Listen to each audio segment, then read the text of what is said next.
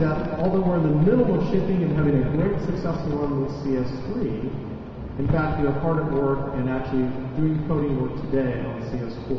And what I want to do now, as I always like to do, is just give you a little tease for some of the things that you're going to see in CS4. So with that, I thought I'd need an image. And so the first thing I did was talk about, showcase this real quick, which is I want to highlight some of the things that we've done. We always show you some future whizzy technology. Some of the things you're going to see in CS4, and this is going to be some really fascinating new stuff, is we're actually refining a lot of the tools that you use every day. So I want to show you a couple of those things now. One, for example, is dodge and burn. So what I'm going to do is come in here, and I'll use the current CS3 version, and let's tone this down here to say something really light.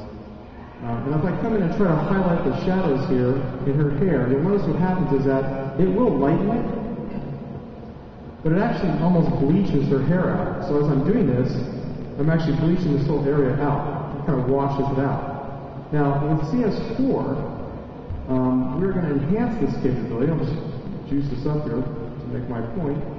I'm going to come in this area, and I'm going to start highlighting it. And at first, you won't even notice it because it's fairly subtle. I'm going to come through and lighten her hair, especially the shadow area. And you'll notice that it is actually lightening, and I'll show you in a second the difference between the two as I go through this. It is actually lightening it, but not in a non-distracted way. So if I go back and take a look at this prior to,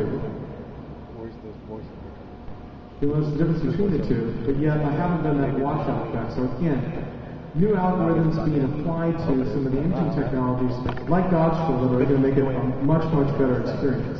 Now, the second thing I want to highlight is we all know how difficult it is to do masking. So what I'm going to do is pick an image.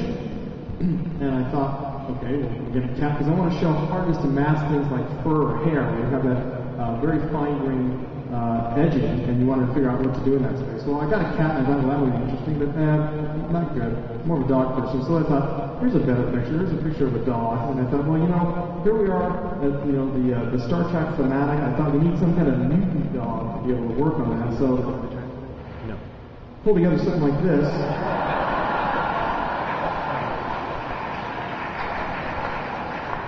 It's kind of a cross between a terrier. It's kind of a Scott Terrier. We'll call it a Scott Terrier. That's what, kind of related to a tribble somehow. But then I thought, after I looked at this for a while and I started working on it, I realized that it's really scary. So I decided that we better just go with a simple dog. So what I'm going to do is I'm going to use the selection tool. I'm going to come through real quick because this is very rapid. I'm going to go through and highlight the dog, and you can see the furry edge on the corner of the hardwood floor behind him. We'll try to get this close here. So someone needs to go back and go okay, so you get the idea. We've highlighted the dog, and a little bit right here on the side. Then we'll go through and we're going to go refine edge. Now, using CS3, right now, this is what would happen is, we go down to, let's down here to see the mask. If I take the radius up to, say, 30 or so, you see it actually puts in a lot of distortion, and it's trying to figure out the edge of the hairs versus the background, and it gets pretty fragmented. Now what we're going to do is show you the technology for CS4, currently called True Edge. We have a better name for it by the time we get to CS4.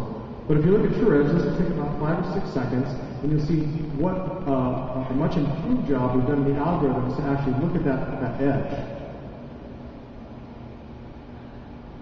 Should appear eventually. So now you can see that actually that hairline edge now is much more defined, will be much clearer, and a much better job of masking. So again, just a couple quick technologies there. I'm going to go back to. Just want to look at that one more time before I go. This is all I got. This guy had a big blow up and embarrassed me, and all I got is a dog face for him. I apologize for that. I never filmed like I went all down. Okay. So